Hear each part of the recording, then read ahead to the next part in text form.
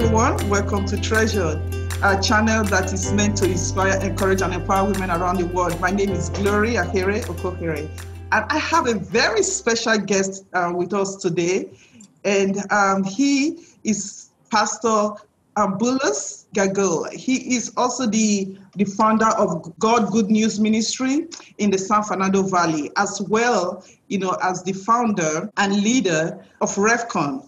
Welcome to the show. Thank you so much. I'm so glad that you have me here.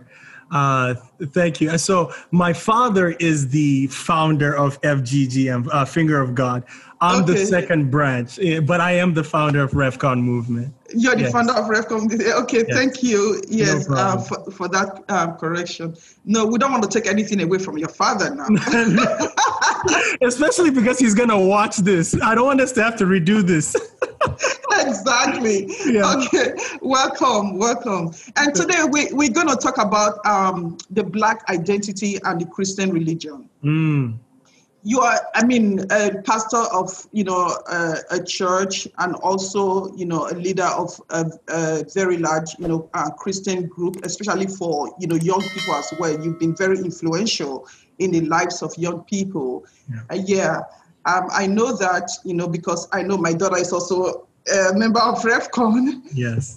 So my question to you, now is explain, to our viewers, what you think is, the biggest impact on Black people and religion.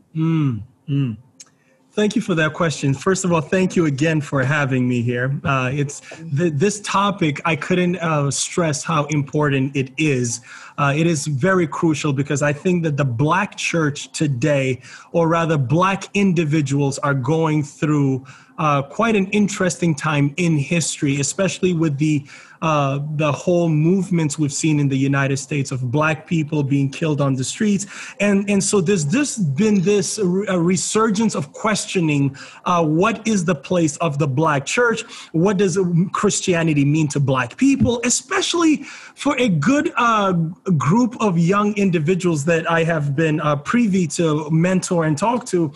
I have seen a lot of young people leave the church, if not also the church, but a lot of white churches, because they felt as though it's as if Christianity lost its place in time, or it's not sufficient to dealing with these problems, or this thing. And I know you would have heard a lot of this, a lot of people starting to say that Christianity is a white man's religion, right? And so this whole arguments are coming. And so this is where it culminates for me. So I will have to lay a little bit of a prefaces to answering this question. If I'm rambling on too long, just cut in. I don't mind. We're good. Okay, go ahead. Now, one of the things, and I'm going to be talking from a Christian context, especially my doctorate that I'm actually working on deals with this a lot. The psychology of religion, liberation theology, comparative theology, and philosophies. And this is what I work on quite a bit. So I lose sleep over topics like this. Mm-hmm. One of the things that we're going to have to understand is each human being comes to religion with a context. And what does that mean? Every person that receives Jesus as their Lord and personal Savior has a subjective context. And what that means is every person comes to the place of receiving Jesus with a past experience. Based on your past experiences, it determines how you define what Jesus means to you and what it is you expect from Jesus. There are some Christians that say, you know what? I received Jesus because I know I am a sinner and I know I'm saved by grace. And you know what? That's it for me. But a good majority of Christians, as a book written by Anthony B. Penn, he talks about this a lot. And he talks about the fact that for a lot of Black individuals, The context for which we came to Christianity with is predicated on what has happened to us in the past. In the past, okay. Like you said. And so one of the things that is quite interesting, what happened in the past is this. He believes that people came to religion, whether it is Christianity or the Nation of Islam, for the simple need of regaining their subjective identities. And this is what that means. Black people were first of all, white people came to Africa and captured black people. They put them in dungeons. They brought them across the Atlantic Oceans. A lot of them died in the ship. So a lot of people that made it here as slaves got to see their families and friends die in the ships. When they got here, they were placed in front of, as they were sold as animals, as merchandise. When they were sold to individuals that either beat them or treated them wrong. And then at the end of the day, they were just left to die. So from the beginning to the end, you find out that the black people that came through the process of slavery, their context was we were treated as animals, we were treated as not human beings, we were objectified, we were oppressed. 400 years later or years down the line, the descendants of those slaves still feel as though society still has a context where they are objectified and are considered less than humans and are no, as of recent, were just allowed to vote, and they don't feel as though that they are human being enough. Anthony B. Penn argues that the way we found an identity was through the idea of conversion. Okay. We convert from what we are to what we want to be. And so we converted from being considered less to Christians. And as Christians, we received back our worth. So Christianity was not just about following Jesus. It was about regaining worth and an identity, a black identity that was as equal to the white man, right? Now, just notice that I just gave why black people see religion as important to gaining identity. But one thing that's happening is, and this is what went wrong along the way, especially where we've identified Christianity with the white race or black people that go to white churches have left. And this is why. We forget that as black people, we have a context when we came to Jesus. We forget that white people have a context too. Explain that. I will. White people have a context too. And what is their context? Now, let's go back in history. Remember when the Crusades happened, where people killed in the name of Jesus? Okay, yes. That was their context. Their context was world domination. Whatever your context is, you end up adding Jesus on top of it.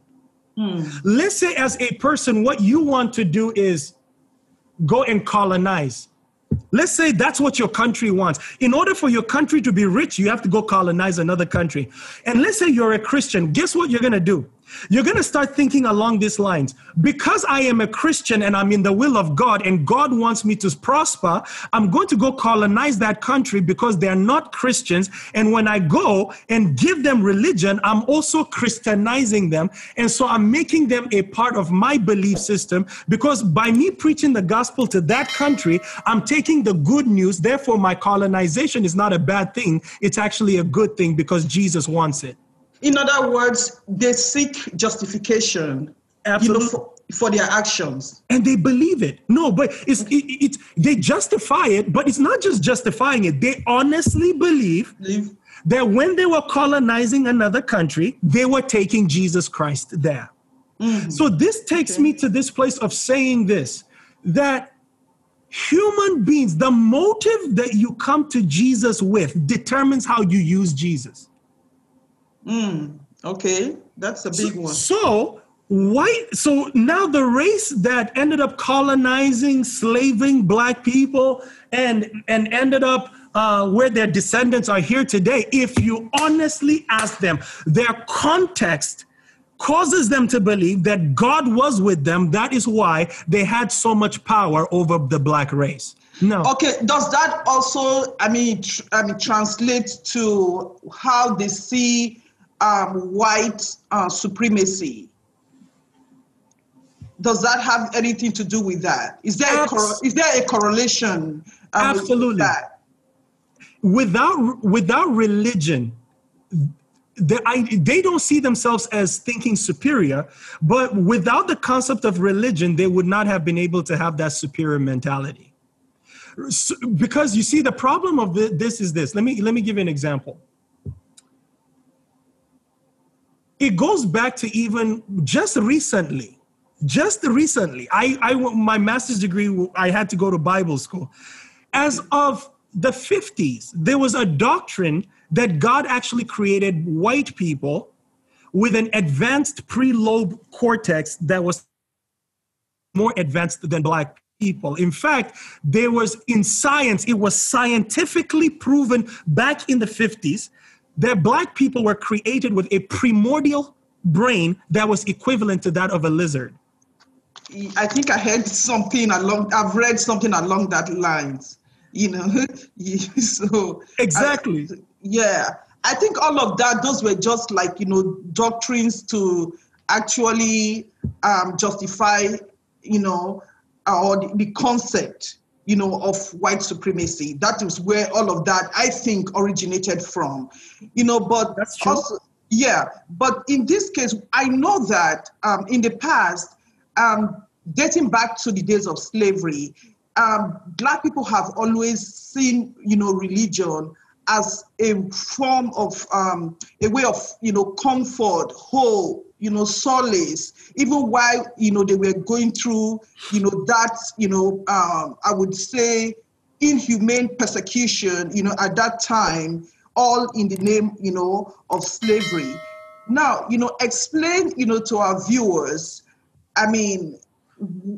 what has changed now, or do you still see an element of that, still happening today? Okay. Or has there been somewhat of, a divergence, from that? Or are we still, pretty much, operating in that realm today?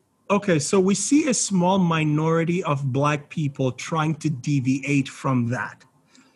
But no, it's still as strong as it was. And let me explain what that means. I brought up Anthony B. Pinn, and that's where I was transitioning to, where no, the motive, because we are a lot of Black people, and I'm talking about the Black church in a general context. Correct. Because Black people come from a place of oppression, our context in Christianity is liberation. And this is why Christianity was used during the civil rights movement. Yes. So that is why you're also seeing that the Black church is very adamant about using Jesus to free Black people. And if Jesus is the Jesus that we're talking about, then he would want us to be liberated. It has not moved away from that. That is because the context of the Black person is, if Jesus is who he is, then he didn't just save me on the inside, he also saved me on the outside. And that's where James Cone comes in. And so those are the individuals that wrote a lot about Black liberation theology, where Jesus didn't just save me on the inside, he also saved me on the outside. And so the fight that we're fighting here is this. And this is where I start giving us the context of why this is actually very serious. And I hope a lot of Black people are watching this, because there's this idea that some of us Black people have that white Christians actually know. And I'm going to ruffle some feathers by what I'm about to say, but just give me an opportunity to fix this. Go ahead. But they're actually sitting there intentionally endorsing oppression for the Black man, and they don't see it, and they're just giving excuses. I honestly mean this. What is the excuse? What are those excuses? We Black people love to think that, they give excuses, we think that they give excuses like when white people say, no, We're not trying to oppress you. We're all equal. You guys are the ones that can't see it. We're not even trying to be racist. We're not trying to be white supremacists. When they say that, Black people think that, no, these are just excuses. We can see the reality. I'm trying to bring up where the contention takes place, and this is where the contention takes place. Remember this. Black people have a context that is predicated on experience, and white people have a context that is predicated on their experience. Black people want liberation because our experience says we've been objectified and oppressed. White people's experience is that God is with us. That is why our country is great. And what they see Black people trying to do is change the foundation of their greatness to include to them socialist ideas that will destroy their context. Black people are saying, no, you have to destroy your context because your context is oppressing me. All of us. Okay, hold up. Pastor Bullus, let me, since you just said that, now talking about Christianity and, what Christians are followers of Christ. Yeah. If indeed, that's the case, now, if you look at those social issues, that you just talked about, yeah, or what a lot of people want to just, maybe they want to think that those are not, how will I put it now? I mean, the social issues that we're talking about right now, those are the things that Christ actually endorsed, like, providing healthcare for everyone, loving everyone, making provision for the poor, taking care of the poor. The Bible will say, and he had compassion on them. He fed those that were hungry, so those things that, that they consider, that is about to ruin, that special thing that, what is always been. Don't you think those are actually the principles of Christianity? Okay. Examples that Christ showed us as, as Christians. Why would you not want to provide healthcare for everyone? Why would you want to oppress the poor? Why would you, not want to make provision for them? Those, to me, are actually, biblical, principles that, if indeed we are a Christian nation, we should embrace. Okay. Not, they call it socialism, but it's not really, that's not about socialism, but it's really what Christ did and what Christ preached. So, okay, that brings me to this point. And this is where, before I say this, I have to say this. Black people have a context. White people have a context. Okay. And both sides believe that they're doing the will of God. That's where our problem starts. Both believe that both of them, these things you just said, love, all of that. Compassion. Compassion. Yes. Caring for the poor. Yes. Providing for the less privileged. Yes. Lifting them up. Yes. Inspiring them, encouraging them. Yes. Yeah. Going out, for those, the oppressed, trying to, provide upliftment for them. Those are all basic principles of Christianity. There's a moral psychologist that I want to recommend to your viewers. His name is Jonathan Haidt. And a lot of people might know him. He's not a Christian. He's an atheist. A lot of the books I have to read comes from moral psychologists. And so a lot of the things I'm talking about is not even just as a pastor. It's about a moral psychologist. I'm talking as the philosophy of religion itself. That's what I'm doing. Everything you said, the reason why we don't get along is because your definition of what you thought Jesus was talking about is not everybody's decisions. That it's not how everybody interprets what Jesus was talking about. Let me tell you even why you interpret the workings of Jesus the way you did. It is your experiences determines how you interpret what Jesus did. They're coming from a dominating perspective, and they're saying what you're talking about is not even the way Jesus did those things. And this is where now I answer your question. I actually don't believe that between the white race and the black race, we can actually start defining things the right way without the third context. Mm-hmm. A totally different context. Because this is why. Let me give you why. If black people, if we continue to say, nope, you guys are wrong, come here into my context and start to accept me the way I tell you to, they're going to say, who do you think you are? Mm-hmm, Check this out. Then now let's say white people go, or rather the white church, let me put it that way, not every white person, says, no, you black people need to start seeing it from our context. Guess what we're going to say? Over my dead body. We're not going to go anywhere. What's the third context? The third context is where Christianity truly comes in. Yes, which is the premise of love and compassion. But what does love mean? And what does compassion mean? That is how we're going to, on both sides, are going to have to interpret that together. And this is where the black church and the white church need to come together and say that our main premise, and I'm going to put it this way first, that Christ, Jesus, has to come before the nation does. And I'll explain what that means. Mm-hmm. Christ before state and Christ before race. What does that mean? That means I am first a Christian before I am an American.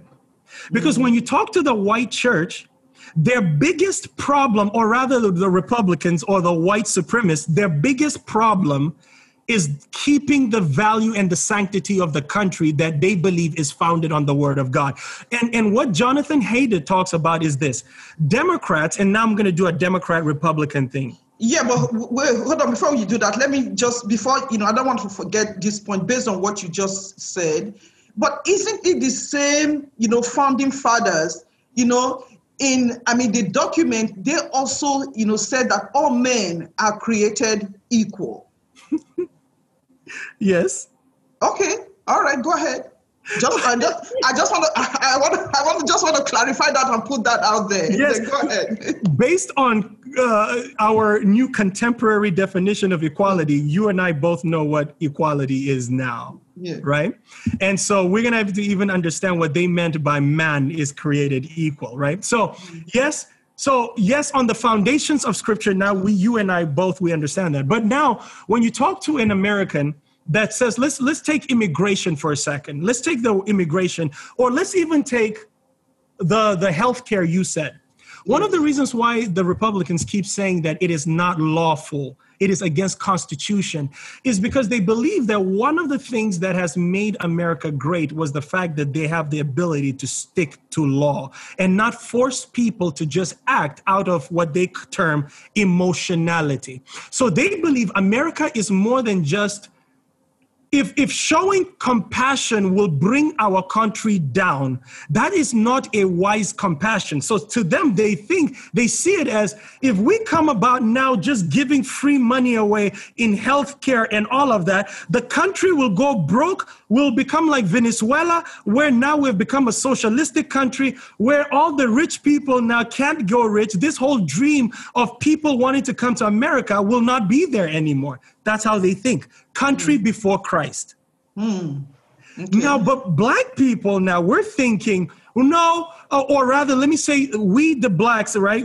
We're thinking, no, we've been underrepresented. We've been broken. We as the black race, we need to be catered to. We need to be given to, and right? And so what we want is we're demanding for our rights by giving it. And they're going, no, we're not going to subscribe to such a context.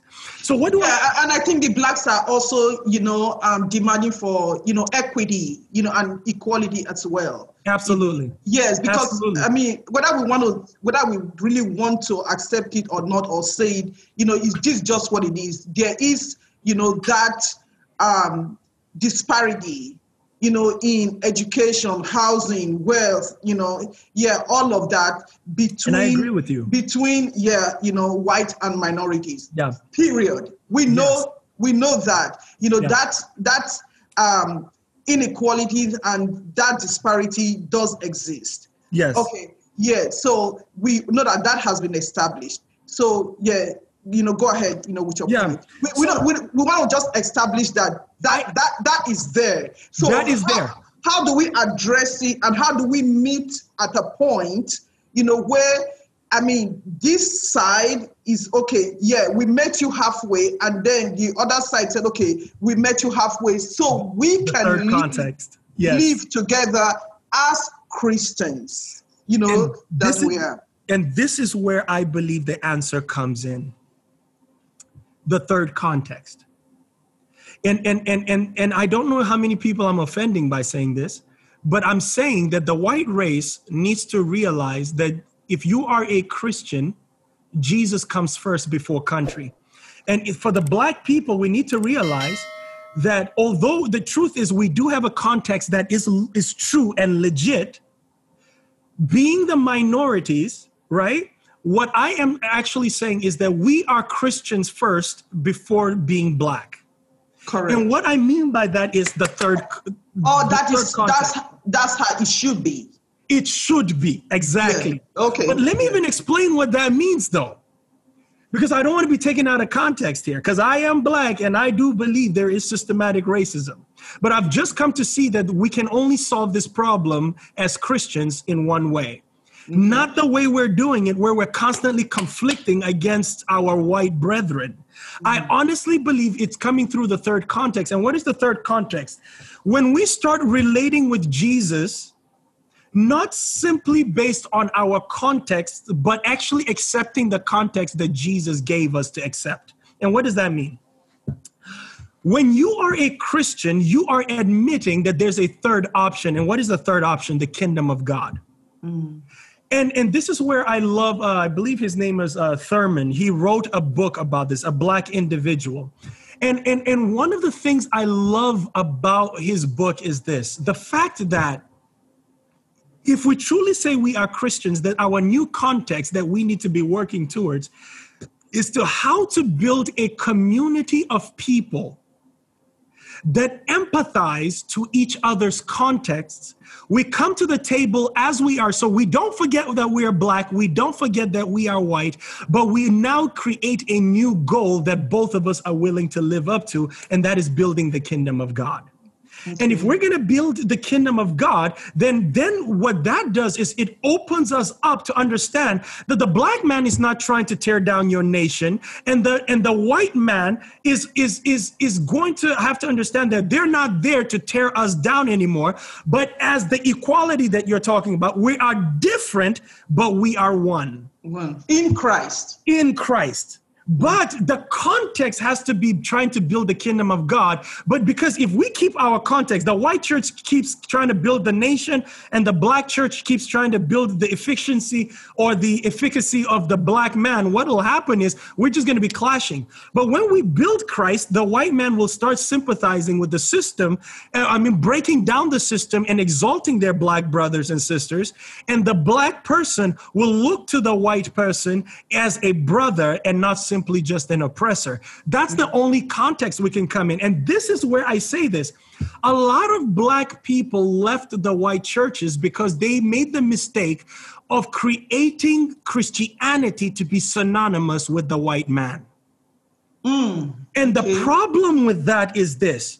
If you're one of those that left your churches, what the mistake that you made is you forgot that your pastor was a human being with a context.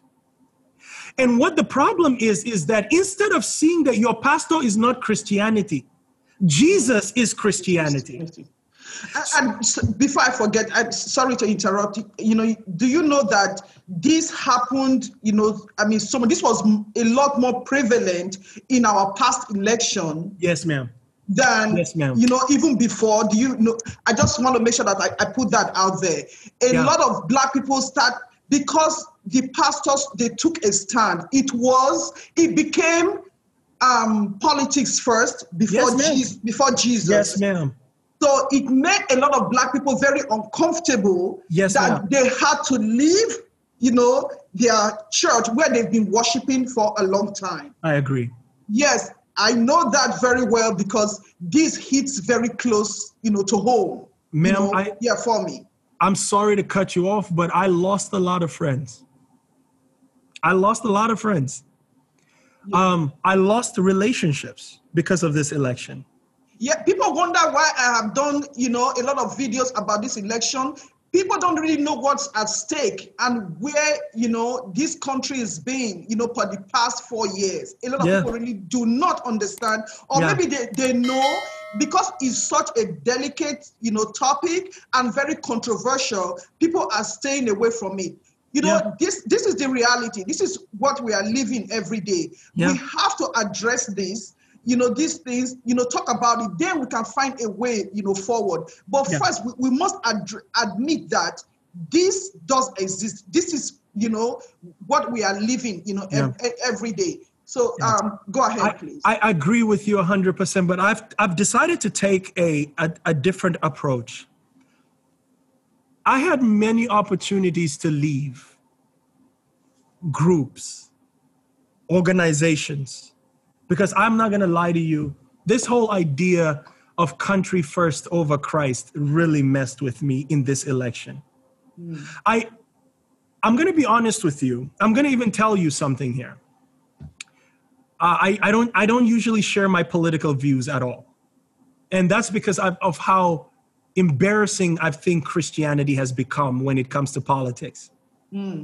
I tell people that were around me a lot, whenever they said they believed that Trump was the will of God and the perception of God, and he was going to influence the will of God, ask anyone that has spoken to me about politics. I told them, I said, let us say hypothetically that it was the will of God for Trump to be president. I guarantee he will lose the next election. I told them. I told everybody, I said, if I am truly a person that understands how God works, let us just hypothetically say that Trump was supposed to be president, he will lose. And this is why I said he would lose. Because people have ended up taking Trump as the Christians, white America, have made Trump the savior. They've turned him into the will of God, as though God was Republican. I knew Trump was going to lose that one. And I still don't know. He's in court, but I felt this was going to happen. Why? Because I don't believe that's how God works. I don't believe that we as Christians need to start making those mistakes of connecting our subjective context with Jesus. Jesus is not in the box with us. In fact, I think it is a failure of Christianity to start politicizing what Christianity is, to the point that we can't as a church talk anymore. In fact, it has driven a wedge between us. I honestly believe the way Black people like Martin Luther King can change minds is by preaching the gospel is by preaching equality the way we would preach the gospel. Is by living it as an example. Let me tell you this. Do you know this was so bad that when it what we are just talking about right now, from my own personal experience, it was so bad when the pastor, of course, Caucasian, when he went on and on and on and on about Trump, and this, my husband just had it up to here. He's like, you know what, we're leaving. I mean, like, literally walked out of the church. Oh, that's right. Yeah. You know what? I had to pick up my Bible. I'm like, okay. Because it's ridiculous. I'm telling you guys, people, this was really bad. It's a shame. It happened in my daughter's church. It happened in these are churches that are not even like, related like this. It's not the same church, it's not the same branch, but this was just everywhere, across the nation. A lot of pastors and evangelicals, they took a very hard line, and then with that, everything just, crumbled. People left, the church. Okay, so in all of this, I was thinking, oh my Lord, where is Jesus Christ? There's none. No. Where is the love? Where is the unity? Where is the compassion? A house divided against itself cannot stand. And I was there thinking, why are people doing this? Yeah. We need to go back to what Christianity meant from the beginning. The whole idea, this is why a lot of young people are leaving too. They're trying to say that Christianity belongs to the white man. No. The version of Christianity we have now, yes, belongs to the white man. But the Christianity that is in the Bible belonged to a Jewish man named Jesus. We need to learn how to differentiate between what we have turned Christianity into. So when we're leaving the white churches, if we're leaving the churches we don't like, may we not leave Jesus though. Because the truth about it here is this, that remember, this is why I started the way I did. I know I went on a rant about context, but it was very important. Your context determines what you expect of Jesus. And this is why I tell every Christian, we need the third context. I'm not coming to Jesus because I'm black and I need liberation. White people don't need to come to Jesus because they need a good country that is against black people. What we need to come to Jesus is we have a problem with our heart that is divisive in its very nature. Jesus transforms us, that Jesus becomes the reason why we live. Even the policies that we make on Capitol Hill will reflect Jesus and not division. And that's where it comes with the whole compassion thing you were talking about. It comes in with the whole giving, the social. Now, when it comes to things like social health care and all of that, right?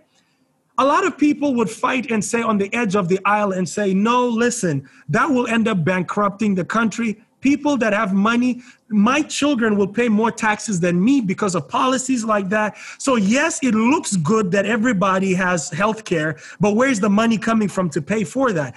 Things like that, yes, you can argue them. But that is not even to say that Christianity should legislate things like that.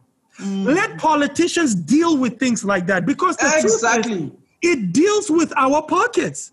But when it comes to things such as love, acceptance of people for their race, that belongs to Jesus. And if that is true, then we need to start looking across the aisle and not try to draw the other into our context. That's my main point. We should stop trying to draw people into our context, because it's not going to work. No white person is going to wake up in the morning and go, I'm going to see things from a black perspective this morning. No, because they have their own context. And no black person is going to be like, okay, since white people have disagreed with me, I'm going to join them. None. We're not going to do that. So how do we get there? The third context, Jesus. But if we're going to say Jesus is it, then we need to stop being partisan. We need to stop supporting a political party and thinking, in other words, I didn't say don't vote, but stop drawing Jesus into a political party, whether you're Democrat or Republican. It's either you're a Christian that is voting, or stop trying to say I'm Republican and this is what Jesus would have wanted, or I'm Democrat, this is what because that is where we start having problems, because we politicize to Jesus. Yes. And I think that is really, our key, because of what, where the country got to, especially with this past, election, is how we can heal now, how we can heal, that, the divide, and everyone, come together, as one, and also, as believers. So it's really, really been a pleasure, talking to you, Pastor Bullus. Do you have anything you have to tell, like ladies, to tell women, especially, because this channel is also to encourage, inspire, and empower women. Yeah. Yes. When I'm talking to young women, especially, when I'm talking to older women, I like to remind them.